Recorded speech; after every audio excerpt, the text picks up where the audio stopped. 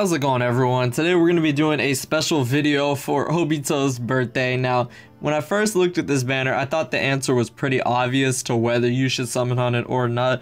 Plus, it's going to be going away in like a couple of hours, probably right after this video goes up. It'll already have been gone.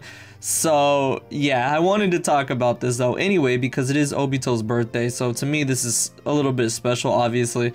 And I actually made a video about a year ago for Obito's birthday. As you can see, it's right there. That was a year ago, so that was a long time ago to say the least, and it's crazy to me how far I've come. You can see how archaic my videos were back then still. I mean, they still kind of are, but wow, a whole year. I can't believe it, and I've kept up with Blazing even till now. And this was one of the videos back then that actually did surprisingly well. I literally just jumped into a raid and I did the Masked Man raid, I believe it was.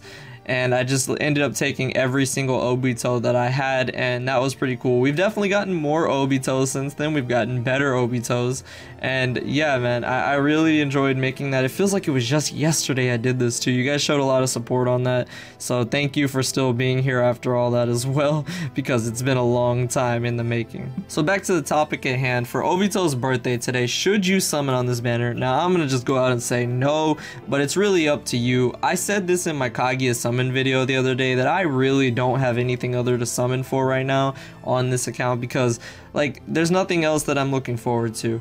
Like Kaguya's Blazing Festival was really cool, but you know, I just don't think there's anything else coming up. We have the Valentine's banner, which I'm assuming they're gonna drop. They've dropped a Valentine's banner every year, and I actually started playing Blazing in 2017 like I've said before, but I didn't start playing heavily till 2018. Like I took breaks off and on, but once 2018 came around, right before the Valentine's banner they had with Conan and I believe it was Kushina back then, or Rin, and yeah, I was able to actually pull them. So we might get a Valentine's Day banner this time around. I also summoned on it last year with Hinata and Sakura-chan. That was a really cool one because I like Hinata a lot, obviously, but I don't know what they're gonna do for this time, but I'm probably gonna pass on it. On top of that, we're getting a Blazing Bash next week, I would assume, or it might be the week after that, because JP should be getting it next week. And with that, again, like there's just, it could be a broken Blazing Bash by all means, but I really don't see anything else coming up.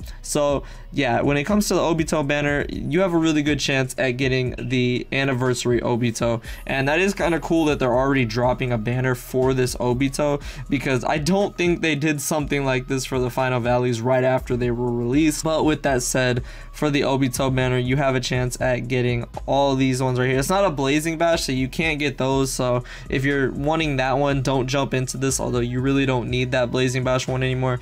Obito, the Final Destination, is the anniversary one, Despair of Loneliness, and Drawn to Life. Now, the Drawn to Life one used to be my favorite because that was Joebito, and he is still really good, but he's just outdated, man. He really is.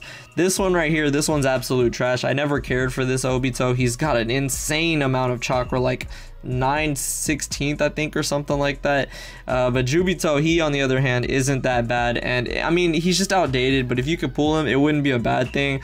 But the third anniversary Obito is really good. Now, if you don't have an anniversary Obito and you have pearls to spend, then this banner might actually be for you, just because you do have chances. They're all at a 1% as well, like they usually are on birthday banners. And if you can get all the way to the 5th step, then he will be at a 2% right there, which is obviously very good because you need to have that chance. And then on the 6th step, you're guaranteed one. But yeah, this third anniversary Obito is really good. You see everybody use him when it comes to running Ninja Road or just anything for that matter. He's such a clutch healer. He's the best out of the third anniversary, even more than Kakashi in my opinion. So I would personally say if you don't have Obito and you have the pearls, just summon on this, yeah.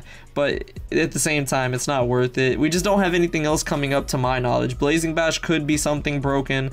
Valentine's is just going to be Valentine's, and we really don't know. The Conan banner is trash, so don't summon on that. So it's really up to you. If you don't have 3rd anniversary Obito, summon. If you don't want him, okay, move on. It is what it is. But yeah, man, so that's just my thoughts. I mean, it's Obito's birthday. I wanted to sit here and just talk about it because I think it's crazy that I made a video on Blazing a year ago, and I'm still going till now on the new birthday for Obito. That to me is just crazy as well. So I'm a year older along with him, which is cool.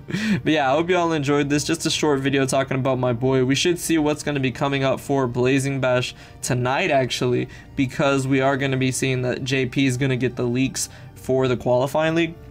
So we should be seeing the potential Blazing Bash unit, and hey, maybe it'll be something broken, but also at the same time, by then Obito will be gone.